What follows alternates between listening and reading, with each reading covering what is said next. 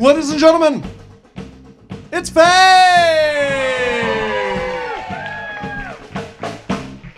This is kind of funny because that's a very upbeat song compared to what's on this piece of paper, but, well, it needed to be shared. We'll go with you. Yep. So,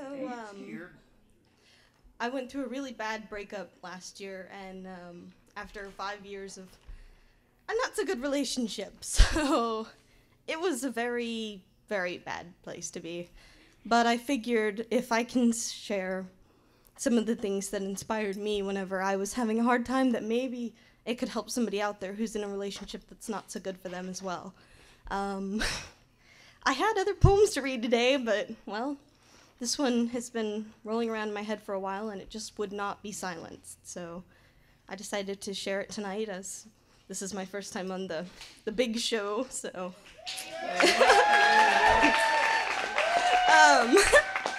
But no, so pardon me if it's not as polished as sometimes I can be, but I haven't had a chance to really practice it enough because I just finally got it down on paper this morning, so we're gonna see how it goes now. So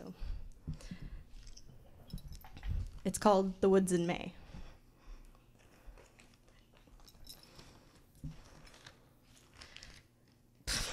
Can't read my paper.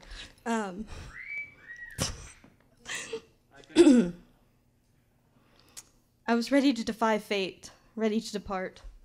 Alone in the wood I sat for hours, waiting, but waiting on what I couldn't say. For the time to be right, for the right moment. I sat staring across the landscape unseeing. My eyes blind to the beauty of summer, my ears deaf to the sounds of nature. How did I become so unfeeling? It was gradual, I suppose, to stop sensation, a feeling of worthlessness that killed my spirit. Brought upon me by one unworthy of my love, but twisted upon itself he did, breaking my spirit. I sat in the woods in May, unmoved by anything I experienced. The bag beside me, so innocuous, held loss and pain. It held my future, or so I thought at the time. Hours from home, I had wandered the woods, my heart empty, yet sore to the center and broken. I was damaged, lessened, smaller than a child. I felt the despair of an empty future, devoid of friendship, kindness, and love. I saw my freedoms would be stripped away, my wings broken and crushed into uselessness. I could not bear to live in such a way, couldn't bear to feel so isolated and alone. Sitting in the woods that day, I prepared for death. I knew if I stayed the course I was on, I would wither. I'd be a flower in winter, all faded petals and shrunken leaves. I knew he'd not let me leave. Many times I had tried. His words had an iron grip on my battered heart and soul. I knew the only escape was somewhere beyond his words. I, unmoved by the flowers, trees, and birds around me, could not fathom this colorless life with its joy drained away. Tears fell into the dirt. I cried for my lost potential. I cried for the love of my family and friends. I was so isolated, and he was going to make it unbearable. Miles from family and friends, a dead-end place with no future for me, a place where he could never allow me to leave. A grave seemed better than that unwholesome place. A small noise in the tree to my left, a soft flutter. A face, round and wise, poked from a hollow in the wood. Big, luminous gold eyes, framed by fierce feathered brows. They stared past me, and a fluffy little face peered out, shielded by mother's wing, guarded by her love. And then just another, as downy, appeared beside it. Excitement plain as the beaks in their feathers, yet an edge of fear and worry tinged the expressions. Both mother and owlets felt the same. Hopping along the branch, they hooted softly. Their sounds filled the air with peace. Without warning, the mother nudged the closest owlet.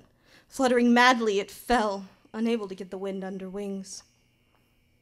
And it fell into the leaves, a soft thump on the ground. The other was treated the same, a quick push and a fall.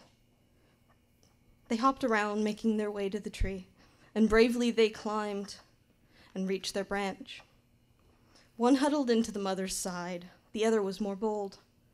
A quick hop, and the end of the branch, and a bound, and for a few feet the exhilaration of flight. But all things take time, and soon the flight ended. Both were inspired, and the falls were all needed, and an hour passed as I watched them in silence. Their little shrieks and hoots brought me back to myself, their triumph and failures strengthening my resolve. If they can fall and still have the strength to try, so can I. I picked up the bag, and I went back to my car. I burned the paper in the jar. I got rid of it all. Death was not for me that day. It is not mine to decide. I will live life till death comes for me. I will not throw away such a precious gift. My life is my own, but not mine to end. And that is the end of my battle with sorrow. And I hope that those who fight with it too will see that there's hope no matter the trouble, that we can all fall and yet fly in the end. Thank you.